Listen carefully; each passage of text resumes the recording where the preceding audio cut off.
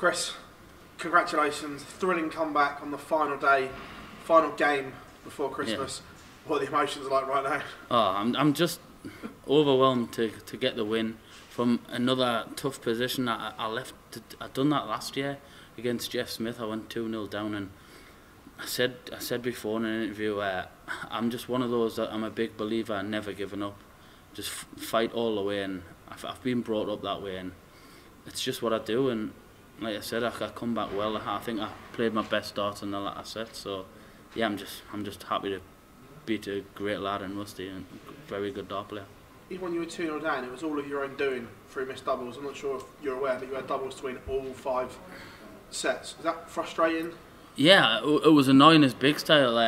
What was the annoying thing? I know I missed doubles to win the first couple of sets, but my first dart just wouldn't sit. It was just underneath the treble, and if I sit like above the treble, I know that the next 2 are going to follow. But yeah, that was the annoying part, just getting that first dart to sit right. And yeah, I'm just glad it did in the latter stages of the game.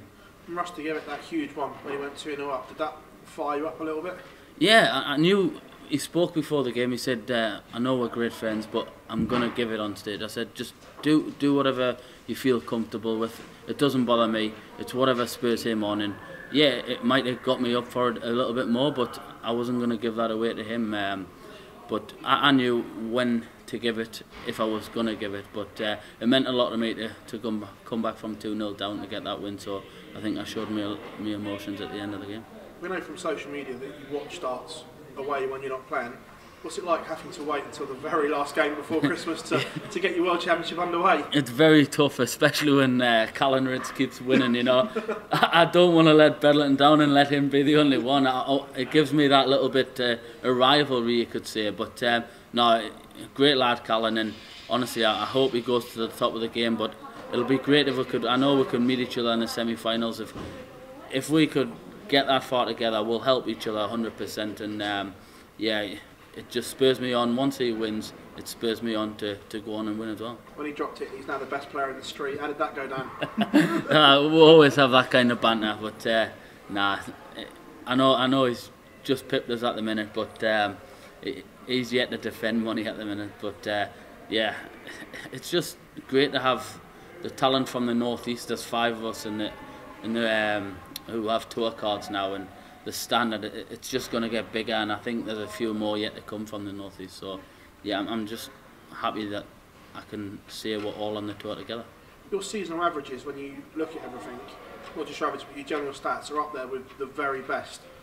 Has it been a good season and maybe not got the results your performances have deserved? 100%. I keep saying to Duzza, he says you're playing absolutely phenomenal, you know, you're playing brilliant, just keep believing.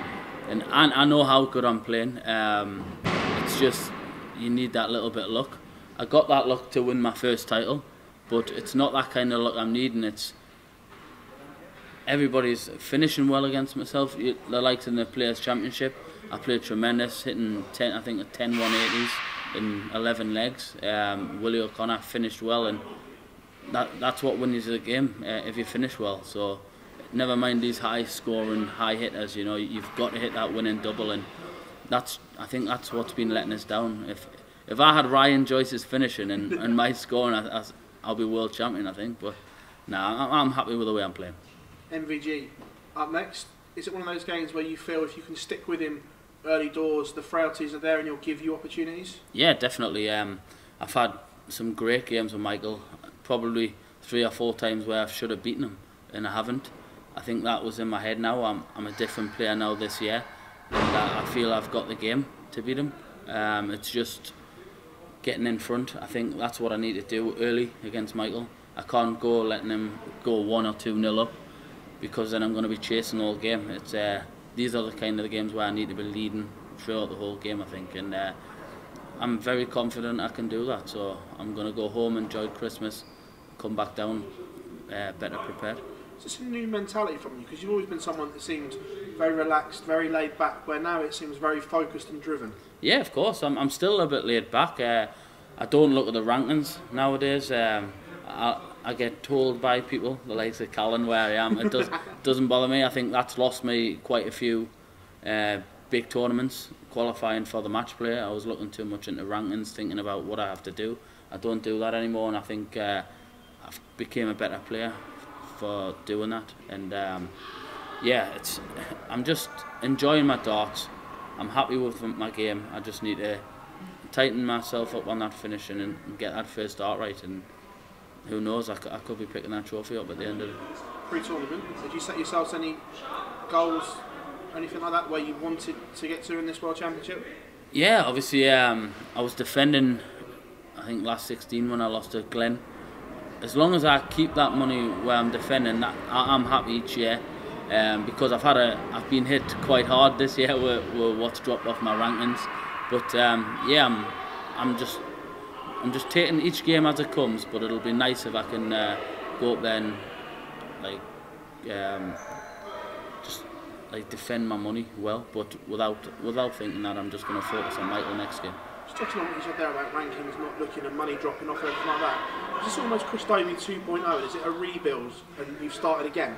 Yeah, because like I say, next year I didn't really have the best of years, obviously last year, so you could see I'm on a free run. But no, I'm just going to take each game as it comes, enjoy my darts, and we'll see how I get on. Chris, thanks very much. Cheers, thank you very much. Cheers, man.